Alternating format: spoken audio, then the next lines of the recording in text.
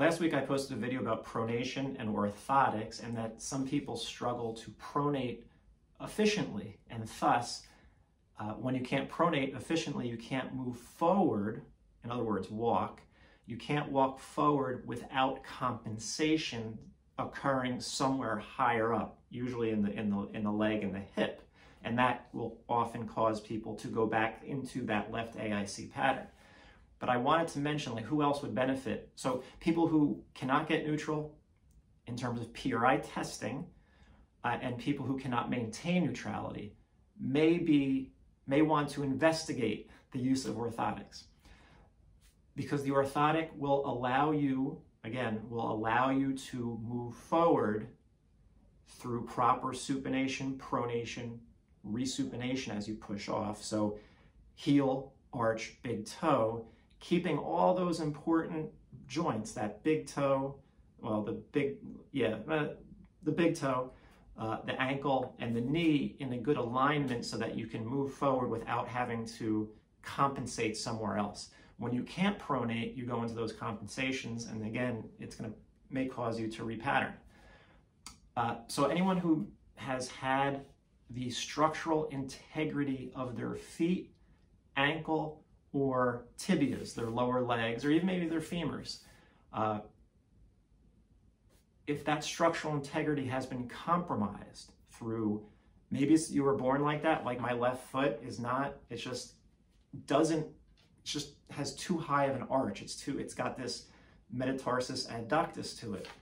So I was born with a structural issue that I do believe prevents me from pronating properly, because even just within the week, with about 4 days after getting them and starting to wear them again, I started to feel myself pushing through my big toes, through the tip of my big toes, where that wasn't happening before. And I started to feel my left heel just standing intensely for about an hour.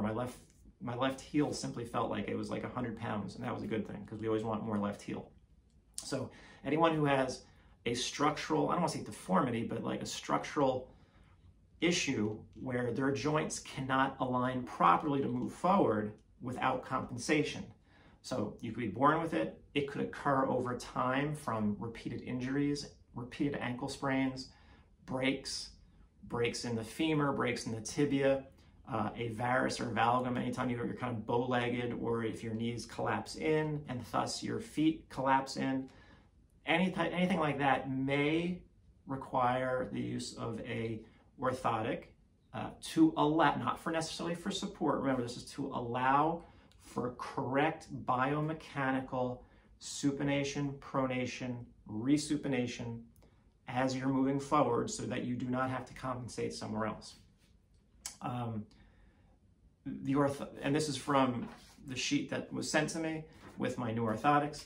The orthotics are built to change your biomechanics. The orthotics are built to change your biomechanics and make your feet function more efficiently.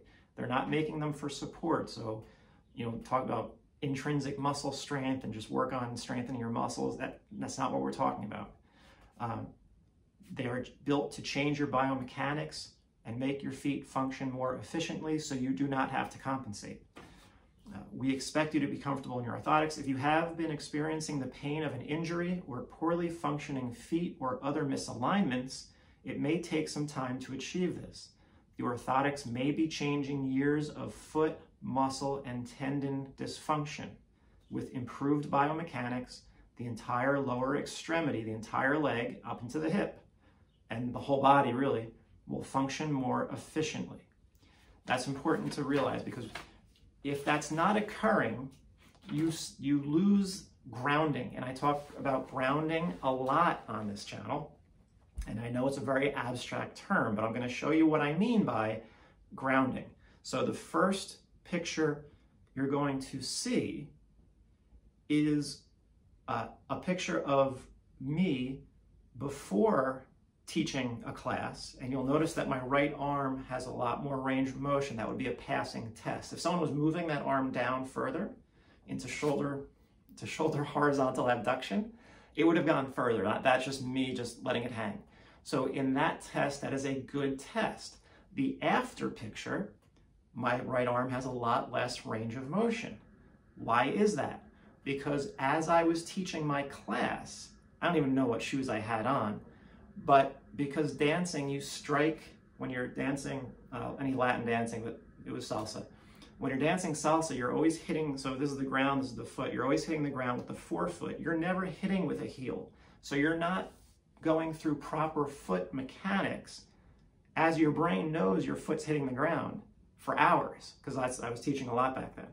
So what happened? I lost my sense of ground, and in the second picture, that limited range of motion, that is reflecting a body that has gone into extension. Your back will arch, your neck will come forward, and you will start to overuse your neck for breathing. And I'm going to show you what that's going to look like. But the important thing to remember is that is a grounding issue. As I was teaching my class, I became ungrounded because I was no longer going through heel, arch, big toe, because as you're dancing, you're striking the ground with the forefoot, not with the heel, because that's the nature of the dance. In the last video, I mentioned that people who had general hypermobility syndrome, they called it GPS, feel their weight towards the ball of their feet. If they're only feeling the ball of their feet, is that any different than what occurred with me?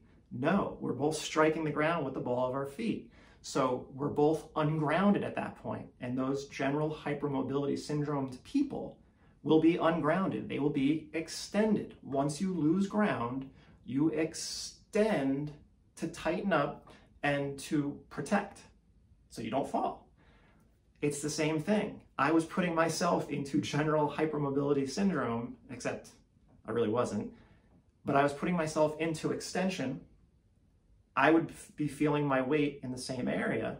I was putting my weight into the same area that hypermobile people sense the ground underneath their feet, in the forefoot. Once you're feeling too much forefoot, you have to extend, and that's just the pattern. And so when I'm done teaching, my range of motion has been decreased because I am extended. And if you're extended, your arm can't go back far enough. Get your ribs back, and now your arms go further. So once you get neutral, you get that arm range of motion, shoulder range of motion. It's not the shoulders though, it's the rib cage. You extend, and that's what cuts down the range of motion.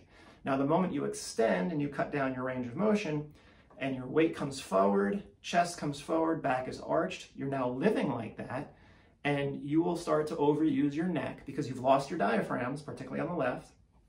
You have to still get air, and what are you going to do? You're going to start to use your neck. And these two videos show what neck breathing looks like. Now, I think sometimes people refer to this as chest breathing. The idea of chest breathing, I think it's mixed up. We need our chest to expand out because our lungs are up there. We don't want our chest to go straight up and down. Some people call that chest breathing because they see the chest doing this. I call it neck breathing, all right? But you're gonna see, as you see in this video, look at their neck muscles. They are really pulling up as they breathe. And that type of breathing, as you can tell, they are anxious. They are in a state of fight or flight. Alarm bell is going off in their head. They're going through an anxious time. That's how you breathe during those moments where you're anxious and you're trying to react to stressful situations. You should not be breathing like that when you're reading a book, when you're watching TV, when you're simply walking, and that's the difference.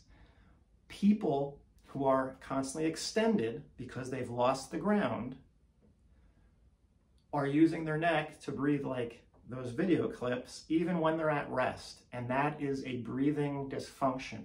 And that can lead to all sorts of issues. And it's going to lead to restricted ranges of motion. You're going to go into that PEC position. Your back is going to be extra arched, and now you get caught in that position. And the more you use your neck, the more ungrounded you become. And now things can get a little bit more difficult.